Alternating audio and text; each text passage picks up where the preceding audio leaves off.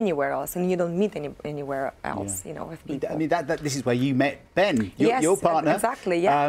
With whom you now have a child, and everything's good. But, you know from tabloid headlines about your own lives. Yes. And I saw you were getting some grief on social media last night when you said you were coming, that people will cling on to aspects of what happened. I mean, can you see parallels between what happened with you and Ben and others and what's happened to Sean and Katya this week? Professionalism of the dancers. I mean, in our world of ballroom dancing, we have amateur and professional division. Intimacy of dancing together that creates the potential for these kind of things to happen. I think, whether it's dancing, whether it's... One thing we probably do know is that lots of people will be watching tonight. Are you going to be one of them? I'm going to be bathing my little girl and then putting her to sleep. So I probably won't be watching, maybe on a catch-up.